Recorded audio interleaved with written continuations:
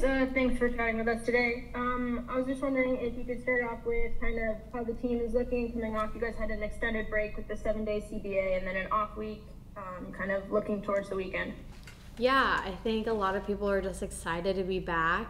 All good vibes. I think that the break was good mentally and physically, and I think people came back ready to go. I mean, we know that the first half of the season is done, and now it's time to look towards the second half, and it was a really great refresher, and I think we came out flying and just honestly really happy to be back on the ball, back in the field. So the team's looking really good, sharp, and we're super excited to get back out there tomorrow.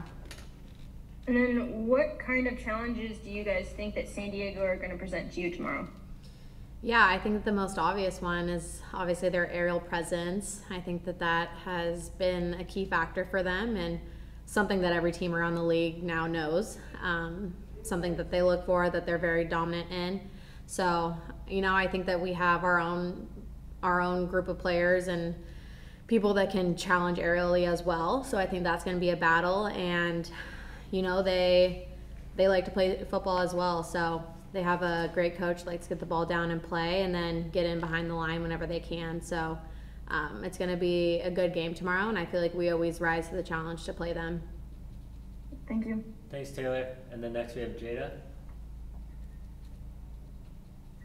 Thanks. Thanks for taking the time. Wanted to ask, as far as the second half goes, what do you think is going to be most important for you guys to focus on as you come to the close of the season? Yeah, I think it's going to be interesting just because obviously right now we don't have the World Cup players, and then so right now it's this group, and then World Cup players are going to be trickling back towards the end of the season. So it's kind of just going to be, how can we get everyone back in, mesh together again, and play the style of play that we like to present on the field, which I think is a beautiful style. So I think that's going to kind of be something that we're going to keep an eye on, and I know the coaching staff is going to monitor really closely, and obviously the health and the mindset of the players coming back from the World Cup. But I think the group that we have right now, we know that we want to do our very best for while the players are in the World Cup, while they're gone. So we want to hold up our end of the deal, and I think that that's going to be the most interesting part for numerous teams across the league is how do you get the players back in and just hit the floor running. And if I could follow up, since you did mention the World Cup, I mean, when you took the break, was it a complete break? Didn't watch any games, or have you been watching? And what are your thoughts of it so far, and maybe some of the players that have been able to get on? Yeah, no, I think football is just engraved in me, and it's a part of my life, whether I'm on the field training or if I'm at home watching games. I definitely spent time with family, and but I got my fair amount of touches on the ball. This is my job, and this is something I love, and wanted to stay sharp for sure. And yeah, I think the World Cup it's been a lot so far. I think it's kind of exciting to see the coverage that women's soccer is getting and deserves. So our team, we had a great watch party yesterday, and supporting all of our players on all the different countries. So I think it's been exciting, and it just goes to show that, anyone can show up on any day. So much like the NWSL, like as you guys have seen, you can really never predict anything. So I think that it's been exciting, and we're for sure going to keep track with all of our players in the World Cup and all the crazy games that are going to come. Thanks, Jada. And then Steven, go ahead. Marley, I wanted to ask, you guys are, the next two games are Challenge Cup, and if you win one of the two, you're going to be going into the semifinals again. So I wanted to ask, last year you made the semifinals of Challenge Cup. You guys won the Women's Cup. Can you talk a little bit about kind of the mentality of the team going into all these additional competitions and having the depth to be able to compete in all these? Yeah, I think that we're aware of the current situation with Challenge Cup games, and whether it's, like you mentioned, Women's Cup last year, Challenge Cup games this year, or league, we keep the level the exact same. And this, like I said, this is our job. We want to come out and perform and prove why we deserve to be in this league on the field. So I know that we could clinch tomorrow. But like I said, we treat every game the same. And while the World Cup players are gone, we want to make sure that we are taking care of our business here. So when they come back, we're ready to keep going with them. But yeah, the team's really excited. And I think our team kind of gets a little antsy when we just been training, back from our break. So we're very excited to finally put a show on tomorrow and be back on the field. Thank you. Thanks, Steven. And then Taylor? Yeah, I was wondering, first of all, kind of what are your goals personally on the season, and kind of how would you rate how you've been doing on them?